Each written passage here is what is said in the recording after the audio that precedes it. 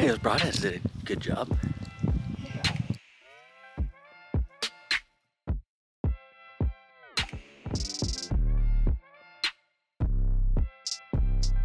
It's closed because I pulled it out, but I mean, I saw it bury like up to the fletch. Okay. I was shooting down. There's a little bit of a downhill angle.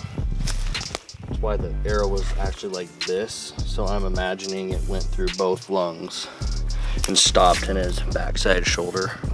Was the Rage No Caller. You can see there's a hefty opening.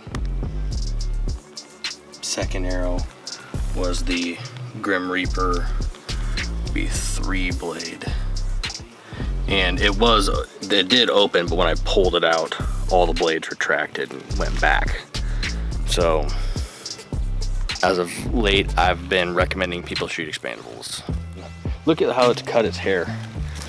Look at how it clean cut its hair, how sharp that sucker is.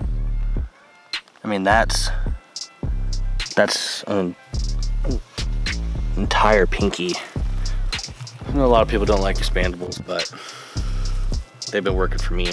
They've been killing people's animals that they shot with fixed blades, and yeah.